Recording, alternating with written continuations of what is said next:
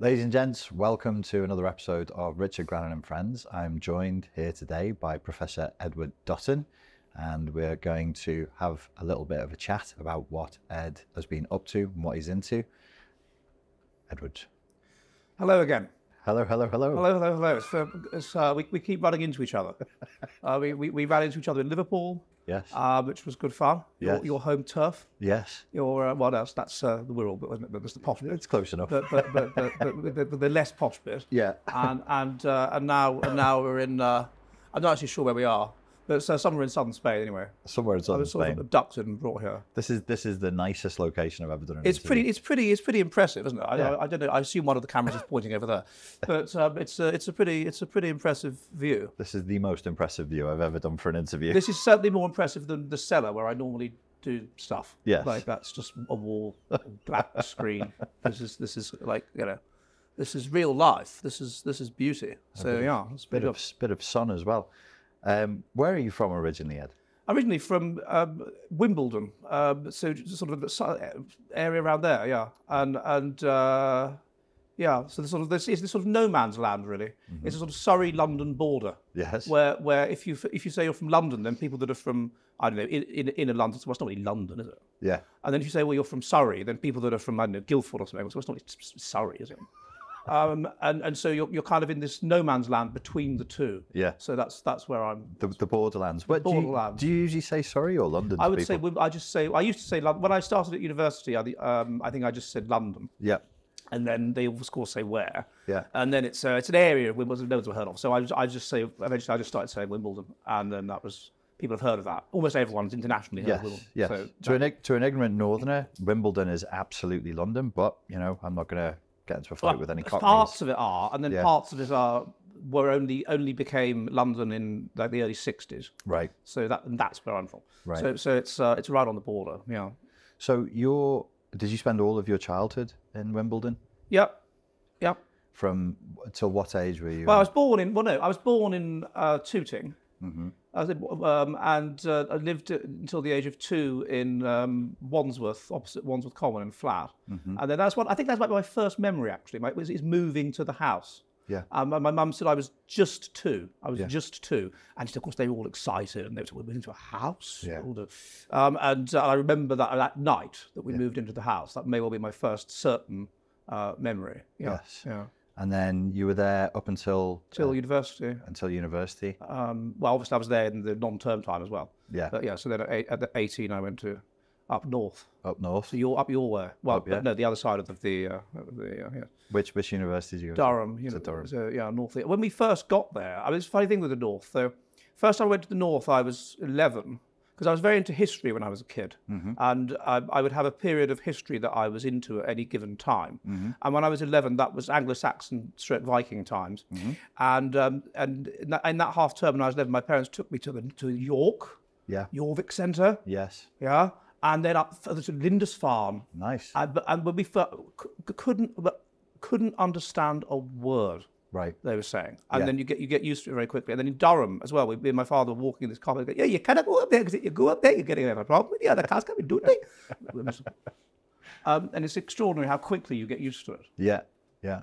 There's a friend of mine who lives up in Durham. I'm actually going to go and see him next weekend.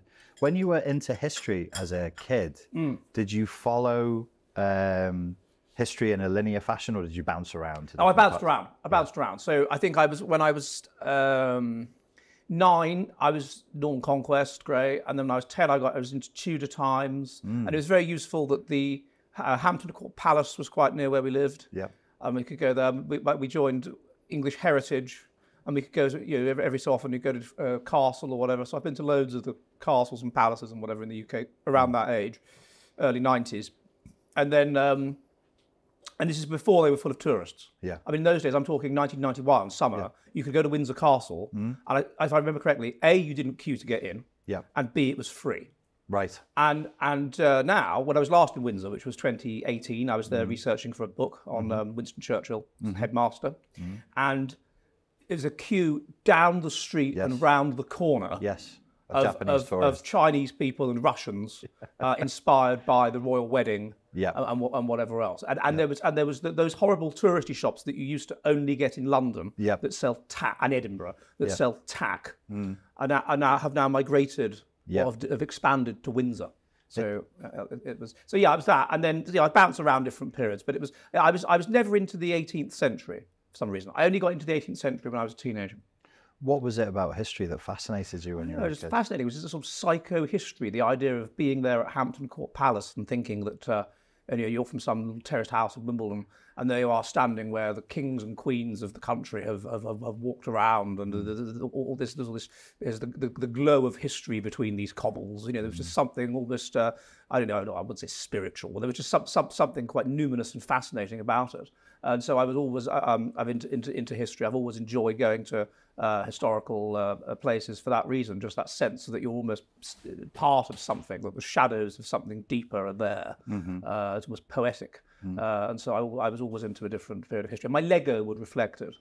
So if it was the way you could make Anglo-Saxon Lego, by the way, or Tudor Lego actually, was to mix. Because in those days there was the big three. There was space Lego, there was Danish normal town Lego, and there was medieval Lego, the big three. And then now there's all this Harry Potter Lego and God knows. They don't have to be creative anymore.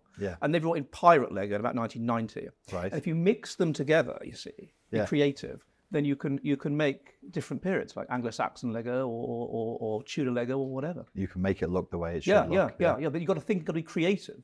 Whereas now they don't have to be creative. It's just okay, let's just play Harry Potter. So you as a child, you were experiencing and enjoying history through subjectively putting yourself in that time and thinking, what would it be like, and imagining that you were living in that. But obviously, it was a sort of sanitized version of it. You have no understanding of when you're 10 years old that the child mortality rate is 50%, right? Or they're dying very young of whatever, tuberculosis or something like that. Like that wasn't part of my games, right? We didn't know about that. Yeah. So it was a very like same with my grandfather. I assume you have a grandfather that fought in the war. So did I. Yep. And he would always tell me these war stories. I'd look forward when he came to tell me war stories. He always sanitized them. Yes. Well, except there was some. As I got older, he'd just talk about it and sanitize it less. Like I remember him saying that he in Greece and he arrived during the Civil War and there'd just been a massacre. And he said, and there were these people. There was these dead bodies all over the road. You know what they look like? They look, like hedgehogs when they're on the street. They've been run over. They look like that. Wow. And very matter of fact about it. So how important is history to you today? Well, I don't particularly like reading things like novels. I only like reading novels in so much as you can, if they're reasonably old, then you're seeing them as almost their historical sources. They're a window into how people thought at that time, or how people felt at that time, or how people spoke at that time, and so on. I wouldn't really read a contemporary novel. It doesn't interest me. No. I'd much rather I do all this reading on psychology and the stuff that relates to my research, and so I wanted to read something on the plane to kind of relax. Then I would probably read a book about some area of history that I don't know much about. Like, for example, I was reading about the Moorish history of Spain on the way here. That's pretty interesting. Yeah. I didn't enjoy history growing up, and nobody taught me to take it as something that you could use your imagination to imagine being in that scenario. And there's a Bob Hoskins audiobook where he is talking as though he was a soldier at Agincourt. And describing the slaughter of the French knights at Agincourt. And I think I was 18 when I was already at the end of my school career, and I was like, oh, this is how you can experience history. And that was what started. And then genealogy became interesting as well. So I had an ancestor, like a brother of an ancestor who fought at Agincourt. Oh, did you? Right. So then you've almost got like a personal connection to these kinds of people. So then genealogy can become quite interesting as well. Yeah. What did you study at Durham? Theology.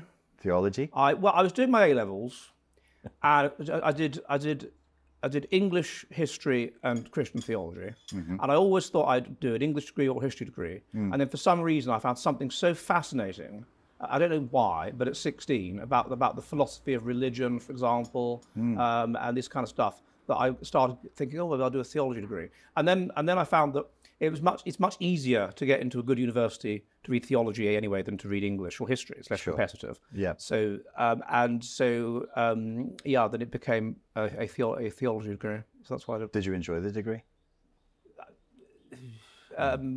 Well, I think I enjoyed bits of it. I think a lot of it depended on how good the lecturer was. Sure. So in the first year, I had a lecturer. Sorry if you're watching, but he was boring, and he's my Old Testament lecturer. So I didn't like Old Testament. Yeah. And then in my second year, I had lecturers in Old Testament that were so scintillatingly brilliant. Yeah. That they kind of charismatically made me interested in Old Testament. Right. And so in the third year, because we do theology, the compulsory modules are New Testament, Old Testament, systematic theology, and church history. And then you have two more that you can just select. And in the third year, you do your dissertation, 2 modules, and then you can just do whatever 4 modules you like. And I mainly did Old Testament because I was so fascinated. The big thing was the lecturer. Like in my first year, for example, I had a really good New Testament lecturer, so I was really into New Testament, hated Old Testament. And then in my second year, I'm sorry, but he was a lovely man, but dull, I'm afraid. And so I just turned off New Testament, and that's a big part of it. I think if you're charismatic and you're really into your subject and whatever, then you can kind of spread that like a contagion, but in a good way, to other people, and that's much more important than really any other factor. So I enjoyed elements of it if I had a charismatic lecturer who was absolutely fascinated by his subject. Yeah. When you were 16 and you were looking at religious philosophy and theology, what was it that fascinated you about that? Well, I guess at that age, when you're 16 and you're a bit of a twat, and so you're nihilistic, and it's these fundamental questions of does God exist or whatever. Yeah. And I was like, well, of course God doesn't exist. Obviously not. So why on earth do people believe in God? And then there were these arguments for the existence of God and arguments against it and all this, and I found this quite fascinating. You see, so it was the fundamental questions of life. And at 16, you have this ridiculous nihilistic sort of worldview whereby other people have sunk down to the bottom of the lake of life, but they've got stuck on a sort of ridge here. But I'm going down to the real depths, the darkness, atheism and nihilism, which is probably how woke people feel now, to be honest. But I think basically these people are perpetual 16-year-olds. They've never quite got over being sick. They're just stuck. They're stuck psychologically being a petulant 16-year-old. It's just like everything's so fucking unfair. It's so unfair. I hate you. I hate you. So like Kevin from Harry Enfield and from Chums. Yeah. I hate you. So unfair. Why do you believe in God for, idiot? Right?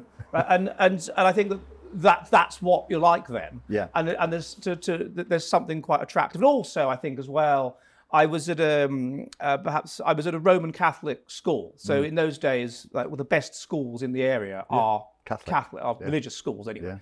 Yeah. And my mum happened to be a teacher at this Catholic school, so it's I was able to get in. We're not Catholic, but I was able to get in on that basis. Yeah. And so you're surrounded by all this religiosity, and so you kind of rebel against it. Although I subsequently discovered when I went to university that there was a very different kind of religiosity. There was this fundamentalist Protestantism, you see, and that's what I got fascinated by. I mean, this Catholicism, all it was that in the morning there'd be a bit of the prayer, and that's not like a gay prayer where you talk about your feelings or whatever. It's just like the ritual words, you know what I mean? Hail Mary, full of grace, whatever. Yeah. And then a lot of Irish teachers. Yeah. From a historical perspective, I was given very much the Catholic when we did the Northern Ireland conflict as part of GCSE history, and my history teacher was a member of Opus Dei. Wow! Right, and he was from Salford and Catholic Irish background, and so I was very much given the Irish perspective. And looking back on it, I have quite a positive view of Catholicism. Because of that, they weren't dogmatic or anything. You just had to go to mass every so often. So, but of course, you rebel against it, and so you're an atheist or whatever. And so, therefore, religion becomes fascinating because you're surrounded by these religious people, at least these ritualistically religious people. And so you think, well, what's going on? What is the nature of their mind? So that's one of the reasons I was attracted to it. But they were very laid back, though. I don't know. I mean, so you've got these people that, on the one hand, we can't celebrate Red Nose Day at school because Red Nose Day are giving money to an abortion charity. So that's out. But on the other hand, they're perfectly happy to book the sixth form, some who are aged between 16 and 18, some club, and make sure that the 16-year-olds are served booze such that they get catalytic. And that's fine. Yeah. So it was, and there was a girls' school and a boys' school, and that were mixed in the sixth form. There were 3 priests at each school, right? And only one of those priests was ever convicted for paedophilia. Only one? Not 6, like people stereotypically think. Just one? Just the one. So 1 in 6. That's negative. That's fewer than 20%. Now. Right. Yeah. I mean, what's that? Yeah. That's only. I mean, so. Yeah, you've got to take the rough with the take off the smooth. What I was thinking is you weren't a fan of religion, but you chose theology because understand why? Understand its nature. We were at that time anyway. I mean, I think less so now. But 20 years ago, or when I was a kid anyway, we were at the fag end of a conservative Christian society. Yeah. And so Christianity was still central to a lot of what was going on. And we had an older generation who are all dead now, born in the 20s and 30s, all of whom all of whom believed in God and were Church of England or Catholic or whatever. And so it was very, very significant to what we were experiencing in a way that it's perhaps not so much people that are 20 years younger than me. And so that was fascinating. It was a central thing. And so I think that was one of the many attractions to theology. It denotes a certain antagonism, though, within you that you didn't believe in theology. You were a diehard nihilistic atheist, and you're like, I'm going to go into the enemy camp and study what they think. But I think if you're a diehard nihilistic atheist, then on some level, perhaps precisely because you're diehard, you have doubts. Right.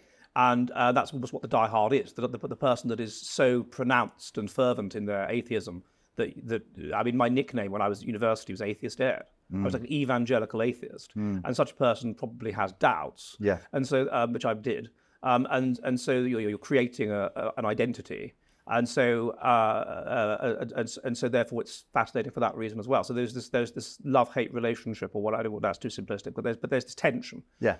Which makes you attracted to exploring it. Would you still call yourself an atheist now?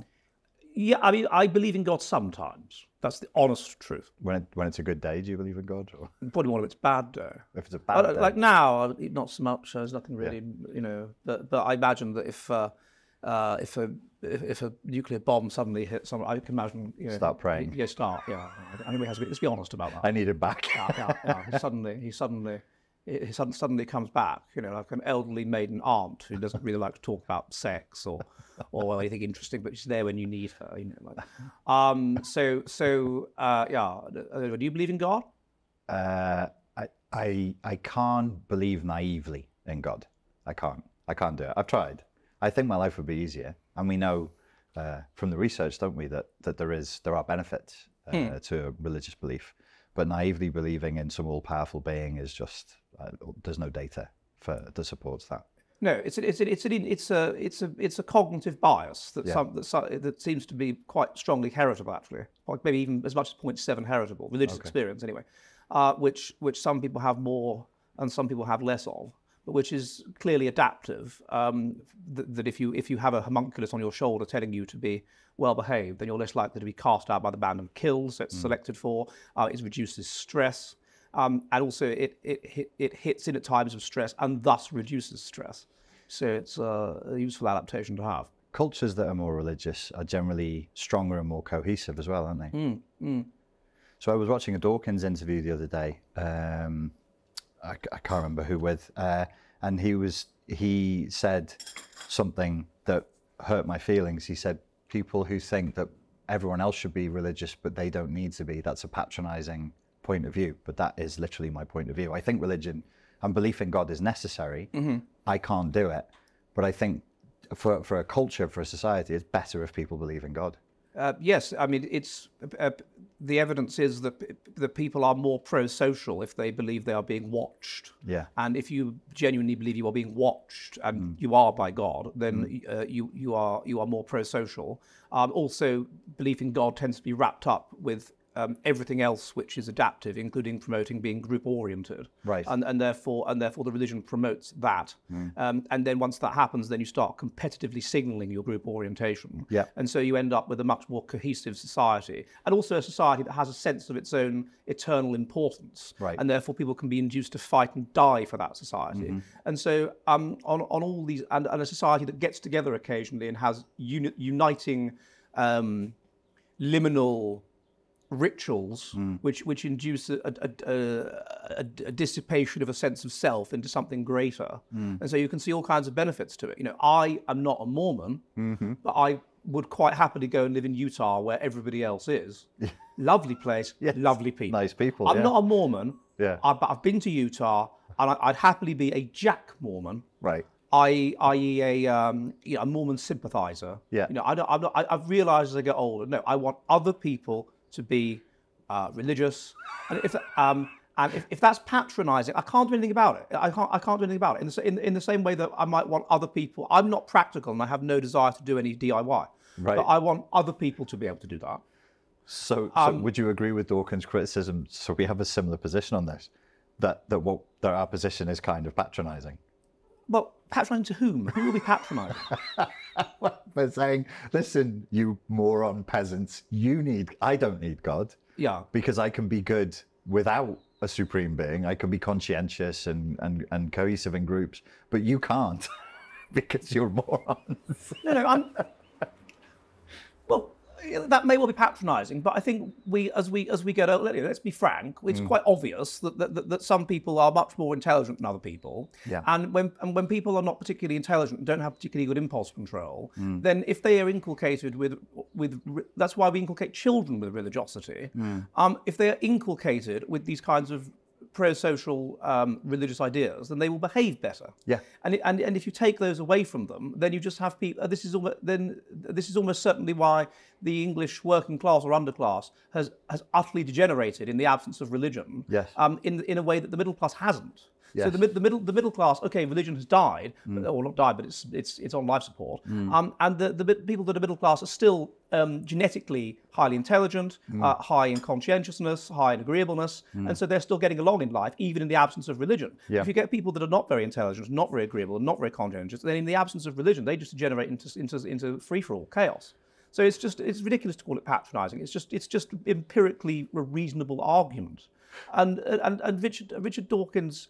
I don't understand how someone so manifestly intelligent as him can have such a blind spot when it comes to religion. First of all, he doesn't seem to accept that religion is an evolved cognitive bias. He thinks it's an accidental consequence of other things that are adaptive. But that's manifestly nonsense because we know there's a heritability to religiosity. It has all the different components of an adaptation. It's found in all cultures. It's highly heritable. It's associated with fertility. It's associated with mental health. It's associated with physical health. It's associated with group orientation. It's associated with specific parts of the brain. If you stimulate them with magnets, you become more religious. It's an instinct that hits it at times of stress. It has all of the components of an adaptation, and it's evidently central for a society. If you want that space that he wants, where he can do his scientific research and whatever, then you need to have a society that will keep away the enemies at the gate. You need to have people that will lay down their lives for the society. And religion is and the idea of the eternal is very important to persuading people to do that. And so I think Richard Dawkins is. He's the kind of person that if you were a 16-year-old nihilist, as I was, then you'd think he was great, as I did. Yeah. But then if you actually grow up, which I don't think he has, I think he's stuck somewhere. That's what I was going to ask you next. Do you think his rejection, his wholesale rejection of religion and the necessity for religion, do you think it has like a pathological flavour to it? There's something in there that's. Well, he's so dogmatic about it. I think if it's a bit. I mean, you've done all this therapy work with people about narcissism and whatever, and these are very damaged people. Although they are people that, at least with the vulnerable narcissist, I suppose, at certain points, I think I'm right. I think I would borderline personality sort of people. They can have moments of awareness where you really can make them understand, you know? Yes. But then they will flip back to the self-protection mechanism of, oh no, I didn't have a borderline personality disorder, psychotic episode. No, my stresses and anxieties are genuine and reasonable. Yes. But then sometimes they'll understand, no, they're not. Yes. And the behaviour you've just engaged in of completely devaluing me and making out I'm evil. Yes. And then there's this long pause, and then you're like, I'm sorry, I didn't mean that. Yes. That was something odd, Yeah. weird, right? That's no matter how much stress you're under. And they have these moments where they understand that, oh, I wish I didn't have to do that. And if you get to know me well, you'll see that side of me. And I wish I feel I can't have intimate relationships because they'll always see that side of me, and it'll always come back. It'll always come back like some slapped, belted child that tries to turn you into itself. Yeah. Rip you apart, make you feel confused and hated, right? Like that. And they can have these moments of understanding. And I think that's, I just think that it strikes me that of self-awareness. And if anyone is extreme like that, then often it's you're creating a strong identity because you have got some hole somewhere. And so you need to create this strong sense of certainty of who you are to overcompensate for the fact that deep down there is, this term we've had trouble defining, there is this lack in the clear sense of self, and you're always self-doubting and wondering and so on. And that's why you create an extreme sense of identity. And that's what he's done. You think it's compensation? Overcompensation for, on some level, a sense of self-doubt, a sense of not being sure where he fits into things, a sense of a weak sense of self. So you create a superficially to yourself a strong sense of self, but the self-doubt comes in. It's expressed in the fervor, and that's what you see with Dawkins. And so I do think to myself, on some level, is he sort of stuck on some part of himself? I mean, I didn't know the guy. I just psychoanalyze him or something. But as a sort of angry 16-year-old, or even tantruming 3-year-old, he's never kind of got past something. I watched him an interview with Ricky Gervais, and they were having it was a joking, informal interview about atheism and about science, and the way someone like Gervais or Dawkins can understand science and nature, it is almost religious. It has this religious component to it, I felt, which is fine. It's not a criticism. The way they could talk about the scope and the vastness of the universe, and in order for evolution to take place, all that genetic mutation, there's a vastness of time that is beyond human comprehension. We can't.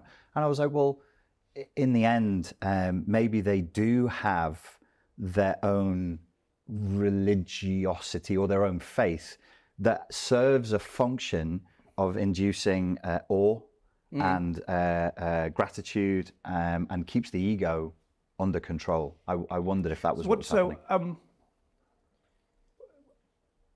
So what do you mean? How does it keep the ego under control? Sorry, I should go back. So you asked me if I believe in God, and what I didn't say. I'm very convinced. I was very convinced by Dostoevsky's Brothers Karamazov and Nietzsche writing in the similar time period around the 1880s, and they must have been reading each other's work, or Nietzsche must have read Dostoevsky at least.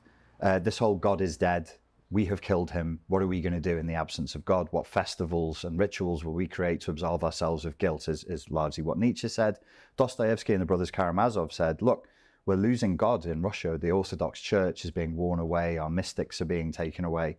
And they both seem to have this position that, roughly speaking, in human psychology, there's a hierarchy, and at the top, there should be God. And if there isn't God there, we put ourselves there. It's like the birth of broad-scale narcissism. So then God is a kind of, in this sense, if we're talking purely psychology, is a mechanism that holds the human ego in place and stops it dilating too far in that way. Stops it worshipping itself. Yes. So this idea that I think that we have at the moment, that it's almost Gnostic, that if you can define yourself, and that's what we're being told we can do. We say, we're like God. It says somewhere in the Bible, I am what I am, or whatever it says. I am that I am, yeah. And so this idea that we can define ourselves. If I say I'm a woman, I am a woman. And if I say tomorrow I'm black, I am black. Although apparently that's crossing a border. But I'm You're not allowed to do that. I can't do that yet. Not yet. You can say you're Korean. Okay. You could self-identify as Korean because that's not interfering with the grievance system. Right. So I am a woman, or I whatever. Yeah. And so we are chinks of divine light in an evil Gnostic world of darkness. Yeah. And that define ourselves. We are gods. We are gods. We are the people that built the Tower of Babel and become like one of us. We have eaten from the tree of knowledge of good and evil and have become like one of us. We are gods.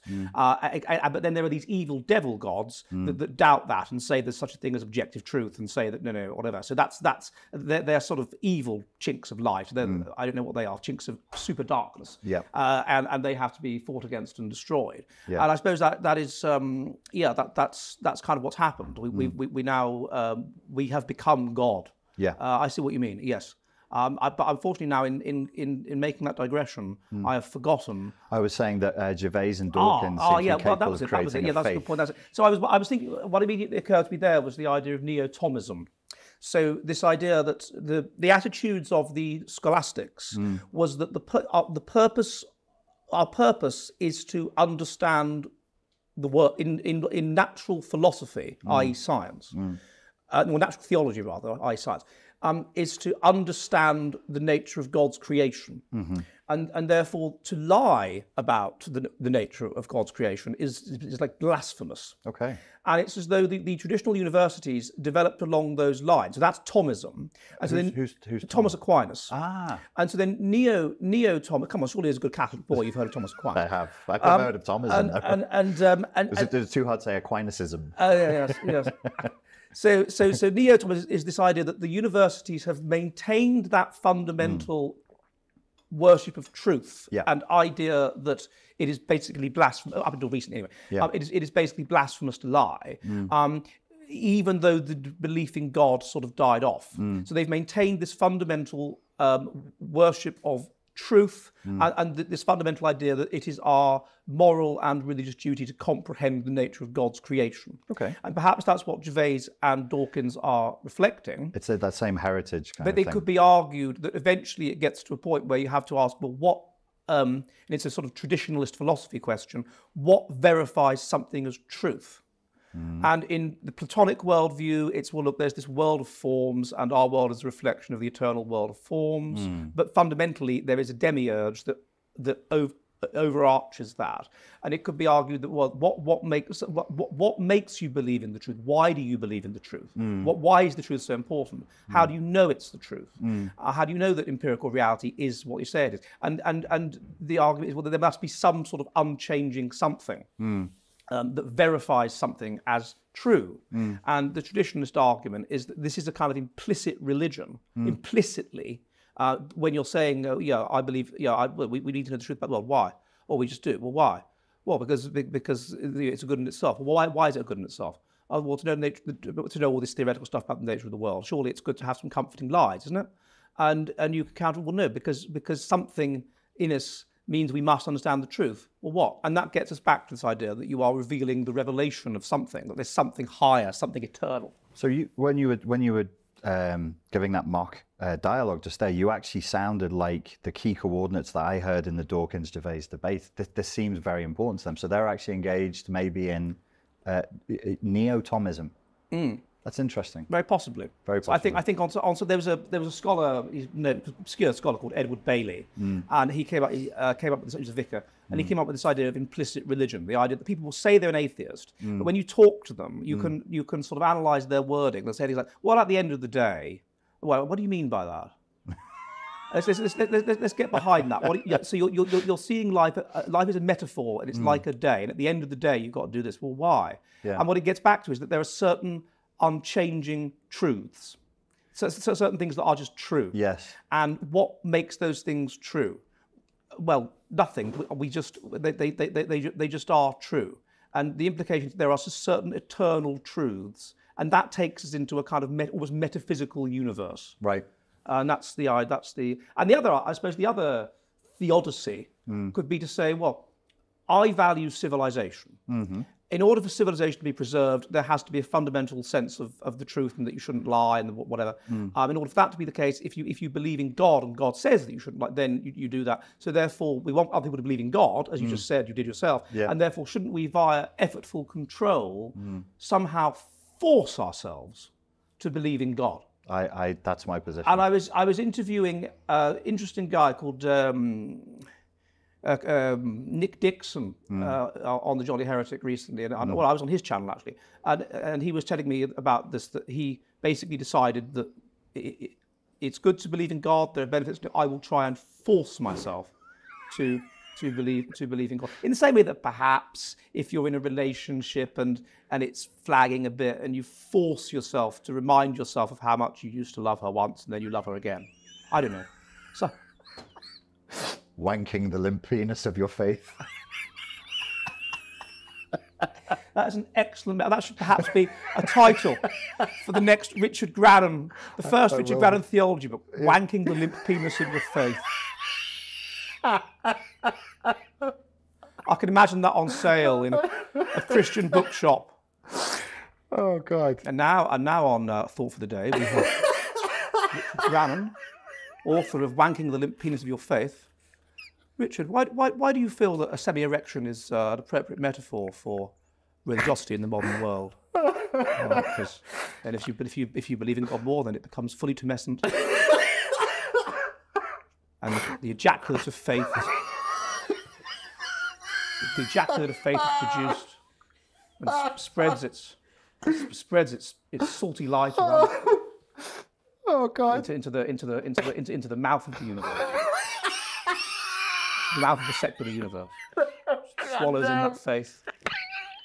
Spits some of it out because the faith is so much faith. Swallows the faith. And it moves mountain. Calm.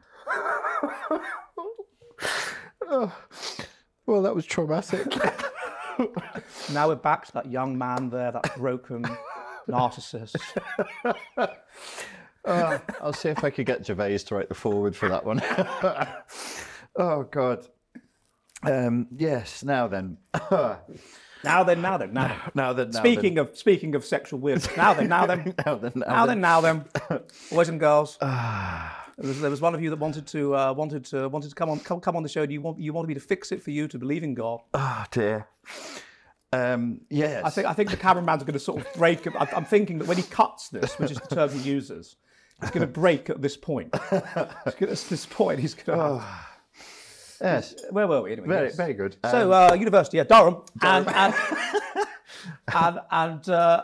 Old Testament. That was great. What was the even I've told you in the interview you did with me, even though I didn't enjoy the behavioural psychology degree, there were things I took away from it. What was taken away from the degree? I suppose that some of the lecturers, I mean, these are people that were born in the 40s, so these were people that actually, to some extent, believed in academic values rather than the nonsense they have now. Okay. And for example, Professor Davis, who was also the master of my college, on the first day when he just said, look, some of you will find all of your ideas questioned and stuff, and that's the purpose of being here. Okay. That's why you're here. And to have all of your ideas questioned. Jesus, some intellectual rigor. That's the point of here. If you don't like that, you shouldn't be here. Wonderful. So there was that. So I took that away from it. Yeah. I think I took away. They taught you how to think more critically via specific methods. They would tell you how to do this, defining terms, unpacking them in detail, a nuanced thought. That's what they were teaching, at least with my degree. Yeah. And so that was useful. And then after Durham, I became absolutely fascinated by fundamentalism when I was at university. Really? Because a third of the corridor were members of the Christian Union, which was the fundamentalist Christian group. And there was this weird tension, or number of tensions. On the one hand, there was the tension that they were extremely nice people, but yet they believed you're going to go to hell, and they believed all of this. They didn't believe in evolution. Didn't. Some of them didn't believe in dinosaurs. They thought that the devil placed the fake bones there to confuse the non-believer and lead them away from Christ. But then they were also some of my best friends, and in some cases remain some of my best friends. And there was also, and I've talked to other people about this, there was also a sort of a sexual tension, which is that these Christian girls, very kind, very genuine, very, very pretty in a kind of pure, honest way. And so you end up in the, and they can't have sexual relationships with the Christian men, because that's all, they're part of a, sort of almost not a cult, that's the wrong word, but a religious group Sect, that has very strong rules about sexual activity. Yeah. And so you ended up, and a lot of people I talked to about this at my university and others like Oxford, which is the same thing, you'd have these almost like pseudo-sexual relationships between non-Christian men and Christian girls. Okay. So there was that element. When you say pseudo-sexual, you mean it was sexual but limited? Yeah, so they wouldn't actually have sex. You could do stuff, other but things, not right, other things, yeah. A lot of touching and things that you wouldn't. Frottage. Yeah, a lot of things that you would kissing or whatever, and even things beyond that you just wouldn't. You wouldn't like now. You look back on it now, and you think, God, well, that was basically a sort of sexual relationship. Well, no, I mean, kind of. But then it was just a sort of, oh, well, you didn't even think about it. Right. But that was I thought at the time that was just me. But no, that was loads of people that were in that situation. Right. With these girls. So and non-Christian girls with Christian boys. Same thing. So that was I found them absolutely fascinating. And at the end of the degree, I didn't know what I wanted to do for a living. The three things I thought about were academic, journalist, or very liberal vicar, like vicar that doesn't believe in God. So what do you do if you've got a theology degree, for Christ's sake? So do you be the super progressive vicar? So what are you supposed to do? Yeah. So I thought, what do I do? And so I thought I could do a master's degree, and my parents agreed to fund me to do the master's degree. But then I got funding from the University of Aberdeen. It was he wanted it to be a full doctorate, or some funding from them.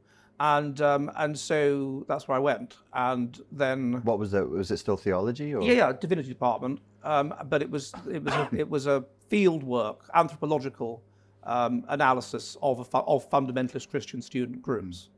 And so I would immerse myself in, almost like live as one of them. They do things like on a Saturday morning, it'd be Christian Union football. And it was just like a normal football match, except that whereas in a normal football match, the manager, bollocks you all at half time or revs you up or whatever, you pray to do better in the second half. God, guide my foot to this football at a particular angle, such that it curls into the goal. Amen. And so it was a whole different culture. There were two cultures at Durham University that were new to me, at least two, but two main ones. The one was just the English nobility and aristocracy, people from private school, full stop. But then more specifically, public school, this whole culture that they had. Separate culture. There's different clothes. They talked, and I was very artistic when I was. So I wrote plays, had play at the Edinburgh Festival, wrote comedy sketches for the Durham Review, wrote poetry, and they all like that. They don't write that themselves. They're not very creative, the upper class, but they like the sort of the lower classes that are creative. They're like, oh, yeah, I saw your play. It was fantastic. Yeah, it was really good. Yeah, you should come to the party. Me and Charlie Blair, we're having a party. Charlie Blair's got some cigars in from Cuba. Totally come. It's great. We have some really, really big, juicy steaks. Come along. Yeah. And Harry H.P. will be there, and Harry A.J. and Harry B.J. and whatever.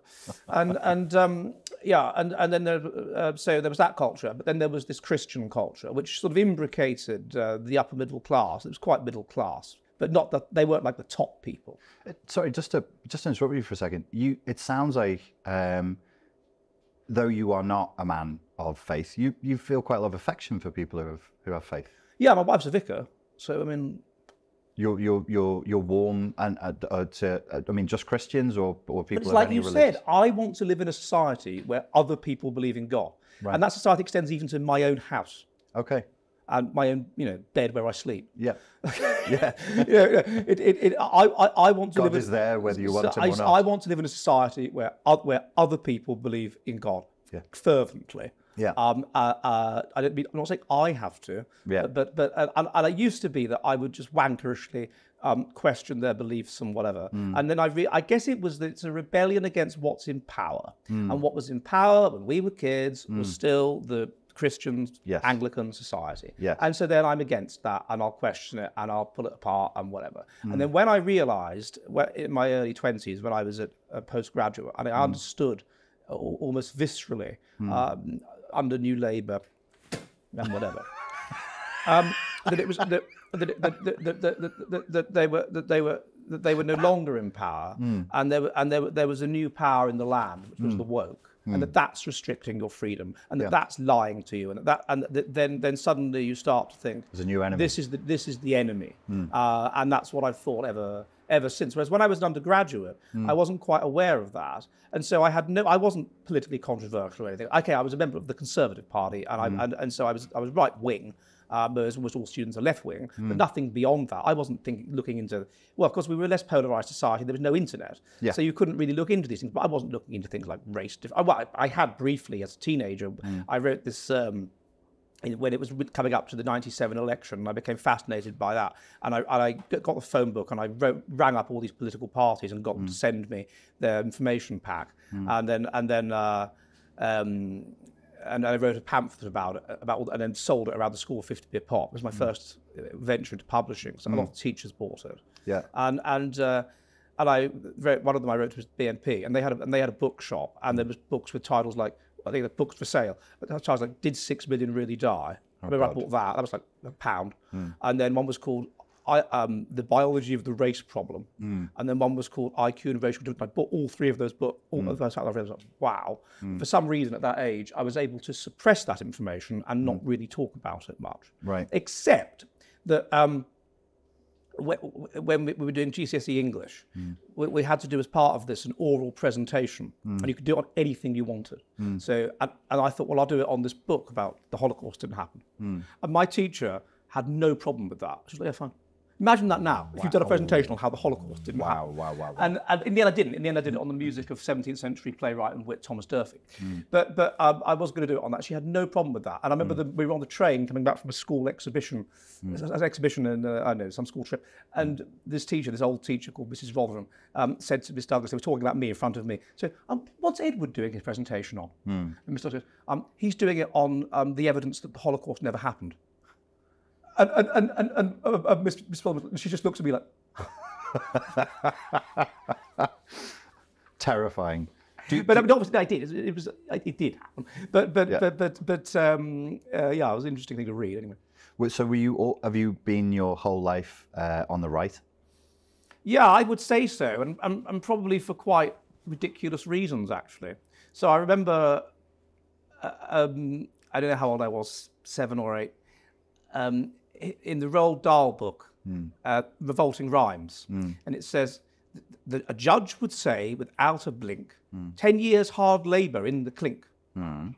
So I said to my mum, what's labour? What does that mean? And she said, well, it's like, like breaking rocks, like really horribly hard work. And I was like, what? And I'm thinking, well, there's this party called the Labour Party. Well, that's what they want us to do. They sound awful. The party of punishment. And there were other things about them that disgusted me, like their leader was ginger and bald and Welsh. You're talking about Mr. Kinnock. Yeah. So like, he talked funny, he was bald, and he was wet, and he was ginger. I was like, ugh. And they want us to do all this Labour stuff. Oh my God.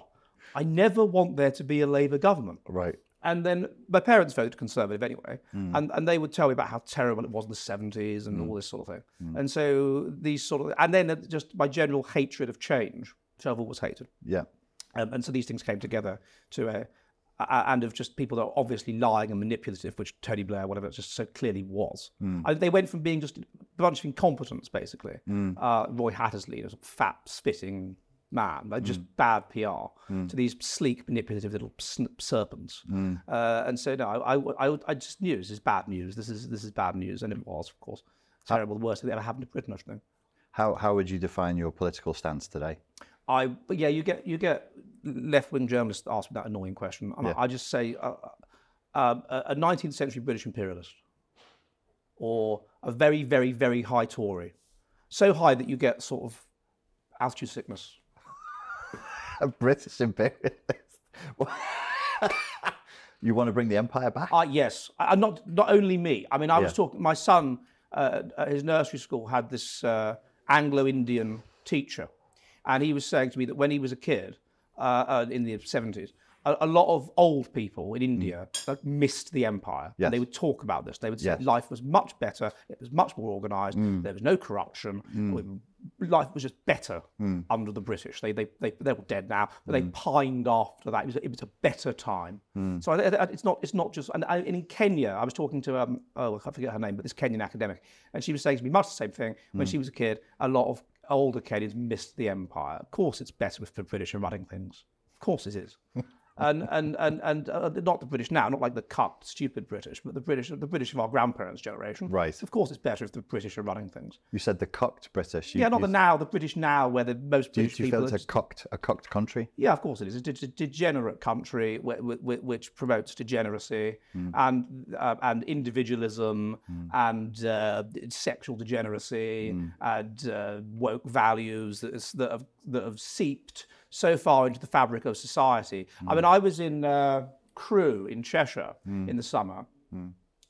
Like the car rental place, enterprise, is itself religiously sanctioned with the rainbow flag, like everywhere. There were pubs in Crewe that were flying the rainbow flag, and this is like a working class town. So it's gone down in terms of the virtue signalling that far. It's in terms of the Simmel's trickle effect. It's seeped into the very nature of the whole culture in a way that in Finland, or at least where I live in Finland, it hasn't. And people still have a sense that we're Finns and we need to survive as a people, and we're under threat from outsiders, and we are unique and we are special and we are important and we need to survive and we need to make sacrifices to survive. And they have the compulsory, or not compulsory, but they have it's very strongly socially important. Like if you're a man and you apply for a job, you will put on your CV that you've done military service, and you will put on your CV what rank you attained in military service, and you will take the view rightly that a lot of people will judge you badly if you have not done military service. If you've done the sort of, they call it civilipalvelus, civil service. I call it homopalvelus. But this idea that you, instead of doing the military service, you do this civil service where they give you a job, I don't know, working in a library for no money or whatever. Same option in Israel, isn't it? Right. Well, like that there's a substantial segment of people, even of my age, that regard that with derision. And so as a man, it is, I don't know about in Helsinki. Helsinki is just degenerate. But I mean, out in northern Finland, that you've got to do military service or you're pathetic.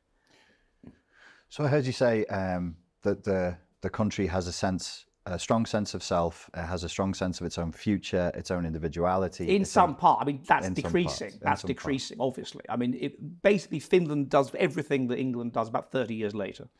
And you would think that Britain would do well to have some of that vision back? Yes. Is that a fundamentally racist position to adopt? I think the problem with that word racist is that it's one of these shut-up terms. It's one of these indefinite terms, like powerful emotional terms, like witch in the 17th century, or papist, or something like that, which can be elasticated to basically take in absolutely any deviance from the orthodox position at all. That's the point of it. It's to connect any deviance from the orthodox position to something fundamentally evil, and thereby reprove you and push any potential doubters back onto the path of orthodoxy. So I just think we just shouldn't use those terms. But is it fundamentally, we know from research by, I don't know, Putnam, for example, or Tatu Vanhanen, that societies that are multicultural, that are multiracial, multi-ethnic, are riven by division. They are low in social trust. They are low in common goods. They do not stay together. They balkanize. Tatu Vanhanen found that 66% of the variance between nations in internal conflict is basically caused by being multi-ethnic. Right. So you cannot have a united multicultural society. There's no such thing. And Finland is probably about 96% white. And so it's in a position where it can still be like that. Whereas Britain is about less than 80% white, and it's so, you've got to a position now where you have an Indian prime minister, you have various other non-native British within the government and within all kinds of positions of power, and you end up with just a balkanized society. So there is a Britain, but the level of also when that happens, the level of social trust is reduced even among the natives because they rightly perceive that other natives will collaborate against them with the foreigners to gain individual power, which of course they do. I mean, the whole coalition of the Labour Party is the working class white vote and the ethnic vote. About 65% of Muslims in the UK vote Labour. So, or 70% is it. It's a coalition. A very good example of that is George Galloway's Respect Party. I mean, it's basically George Galloway, white leader, and then foreigners. Yeah.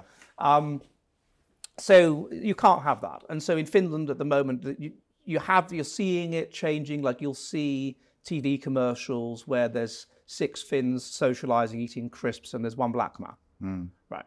Well, of course, in Finland it would be one white person, one black person. In England, one white person, one black person, one Asian person. Like, it would be nonsense. It would be just nonsense. Or no white people at all. There's no white people at all, yeah.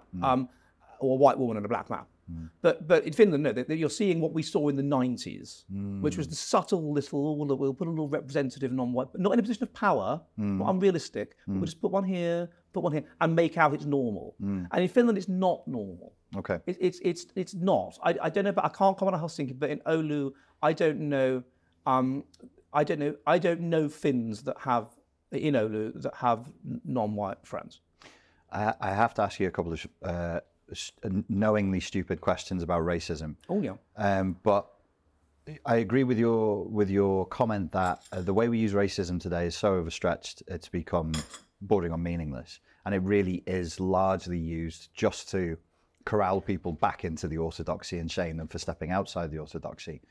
But racism is a real phenomena in the world. I'm sure you'd agree. What's a useful definition of racism? Well, that's the problem. The problem is that when the term, it's like if we, I mean, there may have been a time when, I'm trying to think of an example. Well, I can think of a very good example. So there was a time when the word idiot was a scientific term and it meant something quite specific. Yes. And there was a time when the word lunatic was a scientific term and it meant something quite specific. And so you could say to me, well, what's a useful definition of idiot? And I think, as I recall, idiot is somebody that's just congenitally stupid. Yeah. Whereas lunatic was somebody who's normal and then they have a mental problem and they become weird and mental and crazy, yes. right? Yeah.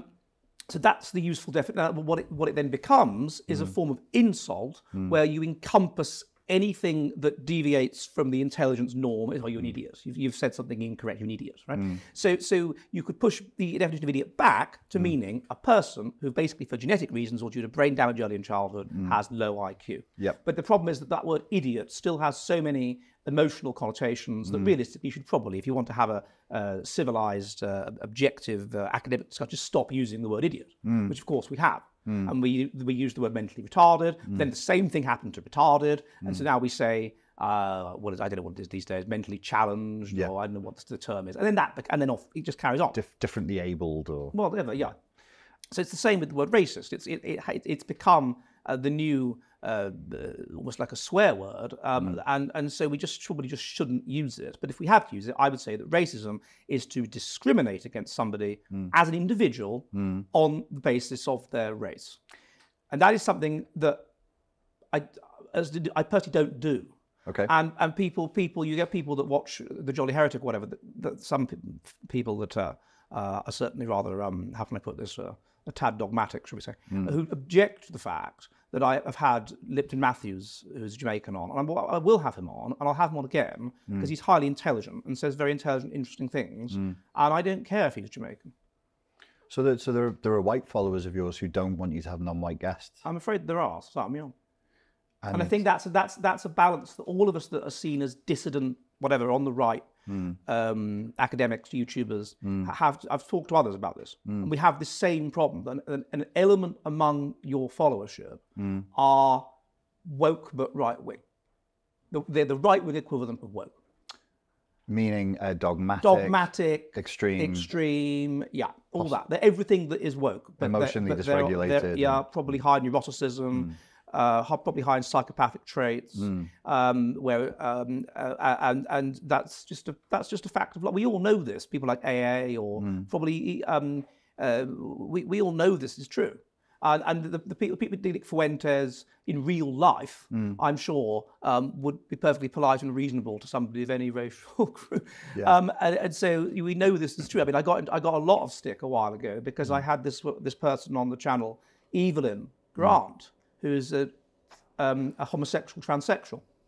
Not an order-guided Phyllis transsexual, a homosexual transsexual, i.e. that they're a highly feminine, because order-guided Phyllis transsexuals are masculinized men that have a sexual fetish, which is associated with autism, which is associated with being masculinized, where they are sexually aroused by the idea of themselves as a woman. Okay. That's order-guided Phyllis transsexual. Homosexual transsexual is that you are a very, very, very feminized man, such that you basically think of yourself as a female, and then you have the relevant operations, and then you have a boyfriend.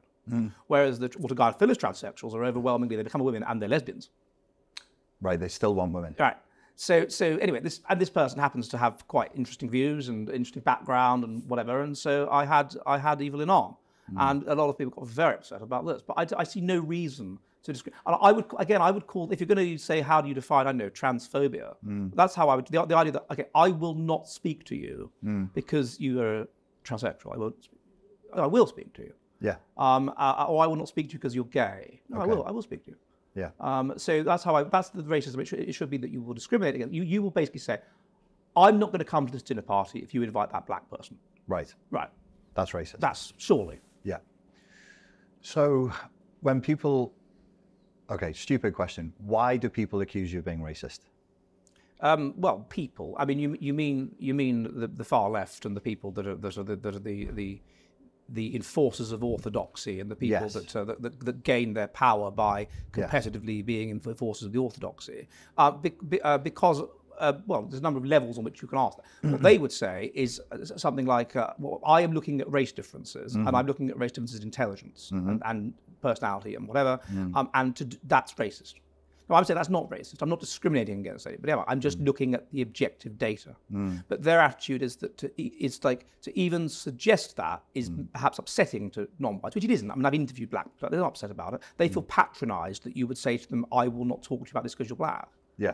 I talk, and there's evidence that the left change how they talk to non-whites. They patronise them. Yes. I talk to everybody the same, including children and dogs, and you just treat them with individual respect. So they've no justification on that definition. No, they've expanded the definition, which is racism is that you deviate from our orthodoxy on race.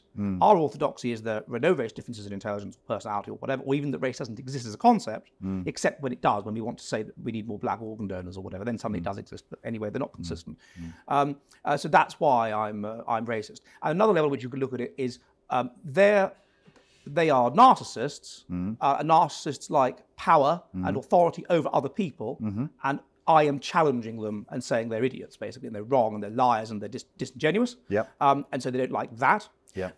They are Machiavellian, and their power base is that there is this morality, and based around not looking at certain topics and whatever, and they are enforcing that, and my research perhaps has the potential to undermine that, and thus undermine what gives them power, undermine their niche, remove them. Yes. And therefore you are a danger and you need to be suppressed. But I mean, to put it in the terms that you use in your podcast, I am committing unto them narcissistic injury by challenging them and challenging the thing which allows them to paper over the cracks in their sort of shattered sense of self and say, I'm morally superior to others, I'm better than others, or whatever, I'm better than others. And they are projecting onto me that their deep-seated doubts about the ideology which they are telling themselves is true in order to give themselves a clear moral sense of self. And they deep down, they do feel racist feelings or whatever, feelings that they want to be. They know they want to be with their own type.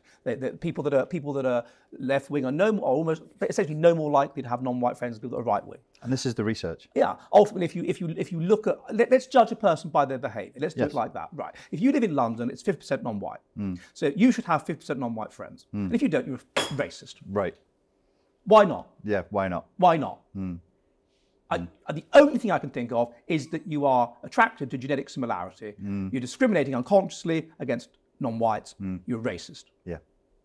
Right. So these people know on some level, I think, that they are racist, and they hate that side of themselves because it causes cognitive dissonance, and therefore, how do you deal with it? You project it onto these evil racists, who in fact aren't racist, because I have.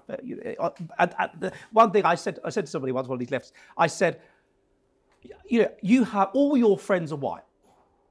I have friends that are Indian. I have friends that are black. I have friends from all over the place. And he said, well, that's exactly the kind of argument a racist would use. So it's like, how can you win? I'm showing you another one said to me, I am so secure that I am not a racist, that I don't need to have non-white friends. Yes, you can't even really argue against that kind of... Just self-deluding. It's delusional, yeah. Yeah, people are, whether they like it or not. People operate in their genetic interests. If you are attracted, and people are, as white people, I mean, it's just a fact, more likely to be attracted to people that not just of their own race, but that are even within the European, more similar to them. There is almost like a narcissistic element to sexual attraction ironically, among the least narcissistic people, among the people that are K strategists. Because if you're evolved to an unstable yet difficult environment, then you need the gene complexes, which mean that you are adapted to those to the pathogens in that environment to not break up. Well, how do you do that? You have to find someone like yourself. Also, you need to be high in nurture. You need to nurture your offspring. Well, how will you be more likely to do that? Well, if they're more like you, then you have more of a genetic interest in them. You're more likely to nurture them. And so therefore you sexually select for someone that's relatively similar to you. And it is people that are more strategic that would be likely to sexually select for people that are just totally different from them, but just happen to look good. What's R strategic? The opposite of K, the opposite of slow. So R is that you're adapted to an unstable yet easy ecology. If it's unstable yet easy, you don't need to be really adapted to that ecology because it's not predictable. You can't predict it. How can you adapt to it? So all you go for is just evidence of genetic health. And what is evidence of genetic health? Well, it's youth and it's beauty, and so and youth, fertility in the woman. So you go for that, and the women go for the male equivalent. Sounds like me. Muscular. What? That sounds like me. Well, yeah, I do. That doesn't surprise me at all. Some of the things that you told me in the interview we did in Barnes, highly intelligent R strategist. I usually like girls who are genetically different to me as well. Yeah, you would do it. Yeah. You're an R strategist. So that's typical for an R strategist. Like that girlfriend. Well, I don't know if it's typical, but I think it's more.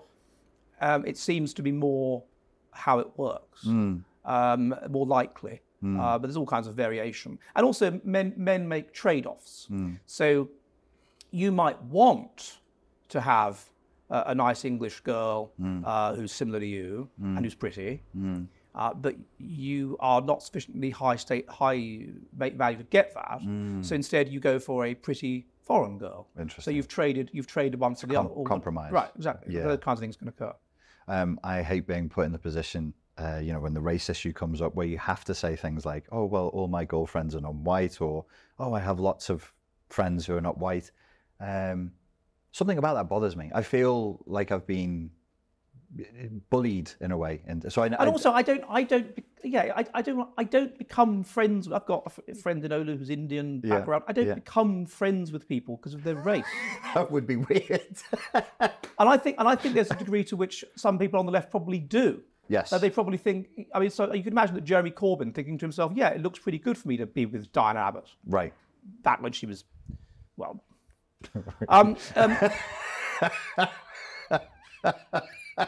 Say no more. You can't win. Quite how I don't know, but there was it's almost like a trophy. Yeah. And you probably do get that. I mean, I know of cases of, let's say, a girl has autism and she's badly behaved, and so the upper middle class people don't want their darlings to be friends with her because she's badly behaved and she swears and whatever. But then she's got the official diagnosis of autism, and suddenly you can say, my daughter, she has a friend, she's autistic. Wow, what a good girl. Yes. What a tolerant, kind, yes. My daughter is tolerant, yeah. And so suddenly it's a trophy. Yes. And suddenly they want that. Yes.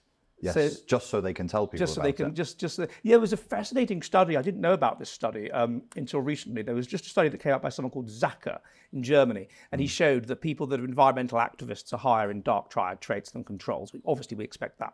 But there was one study that he cited, I hadn't heard of this study, which looked at the psychology of people that eat organic food. Oh, right. And it found that a big mediating factor, a big factor in why people eat organic food is basically trait narcissism. It's so they can boast about it to other people. and those people go, oh, what a great person. Oh, yes, I am very ethical. That was what was shown in the study. It doesn't surprise me at all, because if I think of all the bloody woke people I know from university, they all eat bloody organic food. I've seen a little bit of myself in that, though, I have to admit, because... Yeah, you're drinking some fucking weird milk now. Oat milk. Oat milk or something stupid. Not milk. That's not milk. I'd like to emphasise, this is milk. From a cow. From a cow. There's I think it was the British philosopher Bertrand Russell said there's two reasons to read a book. One is the enjoyment of reading the book, and the second one is to tell people about it. Right. So I'll read a book and be like, I just read Dostoevsky. I'm damn sure going to mention that on podcast. I've forced myself through Thus Spake Zarathustra page by Nietzsche. I'm going to tell people about that. It's innate, isn't it? But I think what you're talking about is where it goes beyond a normal level. It goes beyond. Yeah, I mean, and you're doing it. It's costly signalling as well. Organic food is more expensive. Yeah. So on a not even particularly subtle level, you're saying I've got the money for organic food. Yeah. I assume oat milk is more expensive than milky milk. It is. And so it's costly signalling. Yeah. I was in Oxford some months ago, and I wanted to go to an Indian restaurant. And by Indian restaurant, I meant what we went to in Liverpool, right? A British, a good old-fashioned Bangladeshi. Things I've heard of. but no, I was with somebody who wanted to go to an Indian restaurant with good reviews. Yeah. And this was called Mowgli or something. Mowgli. Yeah. And it was disgusting. and it was nothing I'd heard of. And we almost ended up at that in Liverpool. That's right. And, yes. at the last minute, I realised, hang on, it's a chain. It's a chain of terrible stuck-up restaurants where you sit on swings and there's Christmas lights all over the place. And there's curry that doesn't taste of curry, and it's authentic Indian. It's not, though. I've been to India, and although, admittedly, in Delhi or in Jaipur or in Agra or in Pushkar, I haven't heard of any of the dishes, because it's Bengal is the stuff that we've heard of. Yeah, yeah. What's the other place where the Sikhs live? That state. But anyway, Pakistan. Yeah.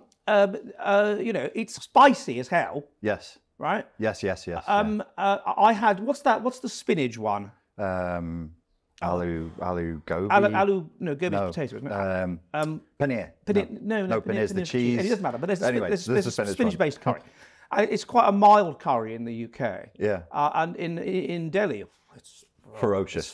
Yeah. But there's no they don't sauce stuff, do they? We love our sauces, but there's very little sauce there. They don't sauce stuff too much. No, not so much. No, and I was in one place in central Delhi. I forget the name of the road, and they served the food to us on banana leaves.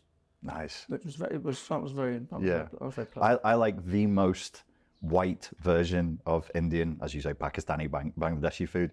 Stuff with cream in it, nuts. If it's sweet and nutty and creamy, I'm into it. Well, I'm very pleased. I do all the cooking in our house, and on a Monday I must have a curry once a week, or I feel like dysregulated. and as an Englishman, and so when I started off, when we moved to Finland in 2006, I did all the cooking, and I just cooked curry every day. Wow. And then my wife said that by doing this, you've put me off curry for life. So she now just refuses to eat curry, which is a terrible shame. Well, at least if I cook it. Yeah. So I used to do chicken korma, and then various other ones that I could do, chicken madras. Not with sauce. I mean, we make the sauce myself from finding it on the internet or whatever. And or cookbooks in those days. And then now I've been compelled to limit it to 1 day a week. But recently I found that my son and daughter quite like chicken tikka. Ah, yes. Which is spicier. Just get the basic thing. It's in the genes. It's in the DNA. They're half English. Yeah. Yeah, they're half. Well, none of the Duttons actually went to India. Yeah. No, they went to Nigeria. And the Caribbean.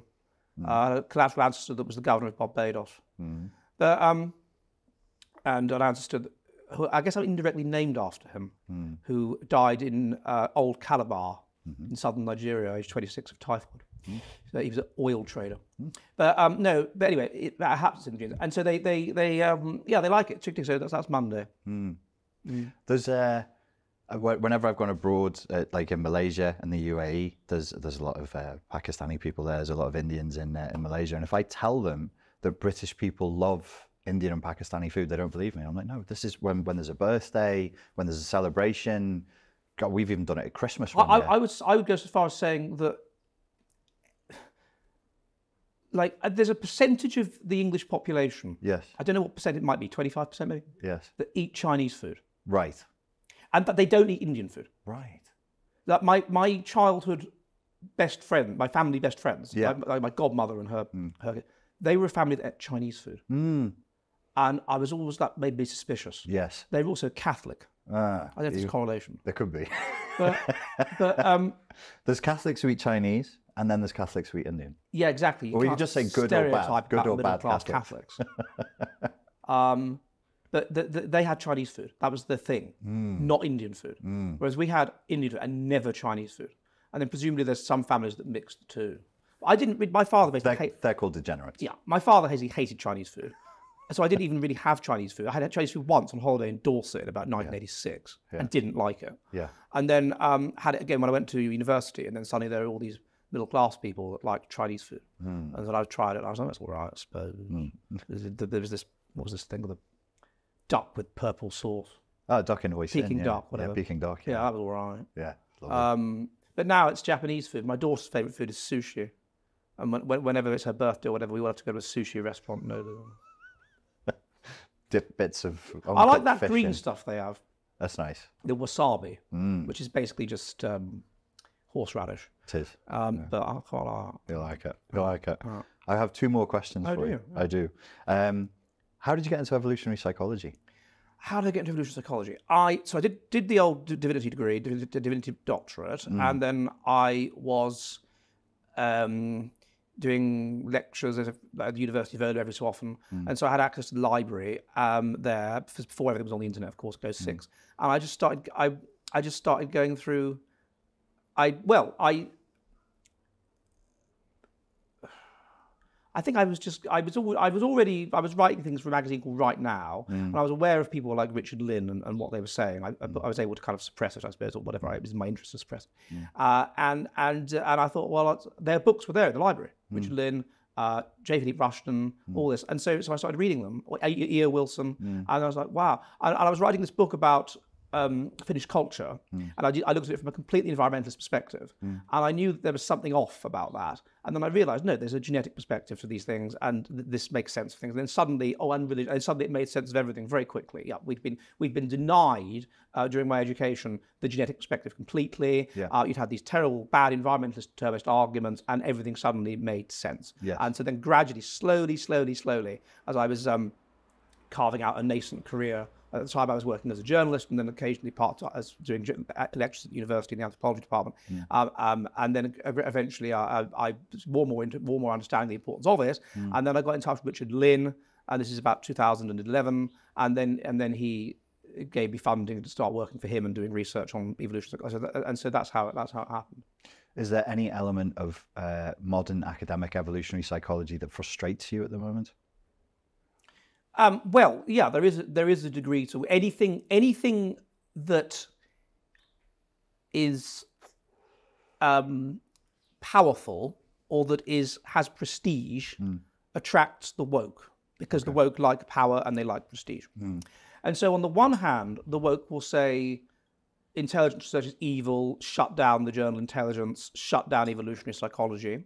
But on the other hand, they are attracted to it because intelligence research is highly replicating in a way that other research is not, and evolutionary psychology is actually properly scientific and works in a way that other areas like the soft sciences do not. And so you have this problem where they are increasingly attracted to it, and so there are things that we have trouble now publishing in journals like Intelligence, which we didn't 10 years ago, because slightly woker, cuckier people have been a younger generation really have been attracted into it. Yeah. So actually, it's more difficult to get into prestigious journals, evolutionary psychology, we could have got 10 years ago without any problem at all.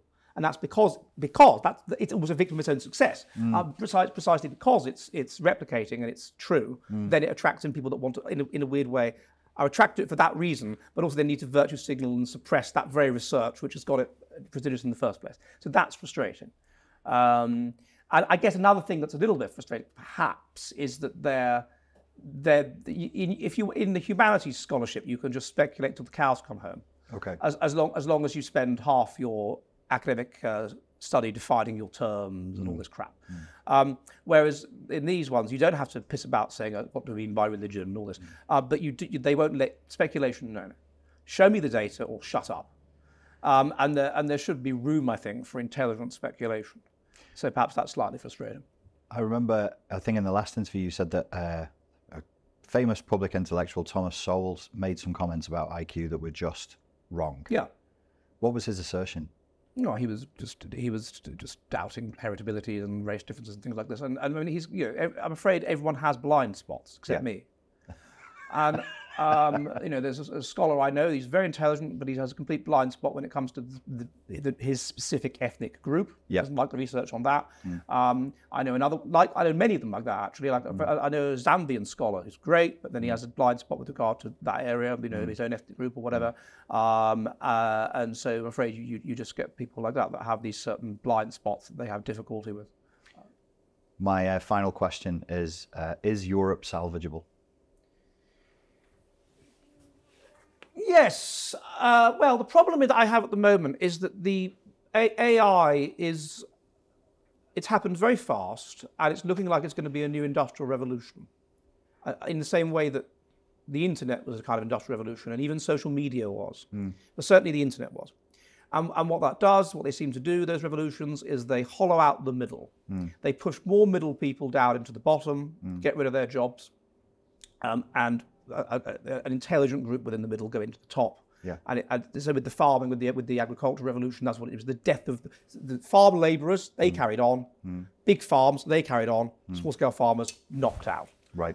And and it's a similar thing that's going on. And so it's difficult to know exactly what's going to happen because of AI. I'm hoping to discuss it with a colleague this afternoon, actually, in more depth. But I think that if putting aside AI, I think that what wokeification is doing is basically genetically selecting indirectly for genetically conservative right-wing people. And it's doing that among the more intelligent. We've got data on this. Among the more intelligent, the big predictor of fertility is that you're conservative, that you're religious, that you're traditionalist.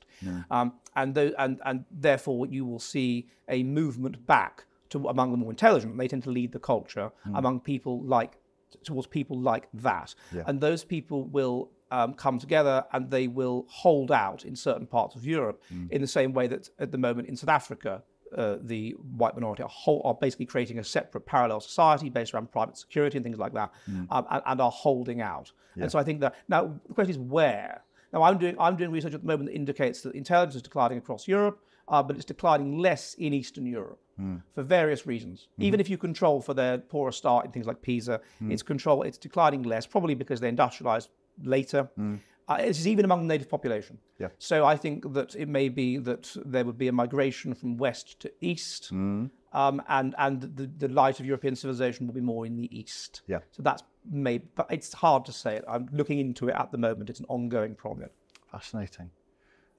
Professor, thank you very much for your time. Pleasure to talk to you again. Yeah, it's my favourite interview, actually. Ladies and gents, thank you very much for your time and for your attention. Oh, where can they find you? So jollyheretic.com on Substack, where you can get stuff we don't put on YouTube and in-person interviews and I'm being told to look at the camera and things like this. And then a YouTube channel, Jolly Heretic, and then Twitter @Jolly Heretic, and then my books are all on Amazon. And then edwarddutton.com is where there's all my academic papers and my summaries of my books, so you can go there. So come and say hello. Wonderful. Thank you very much.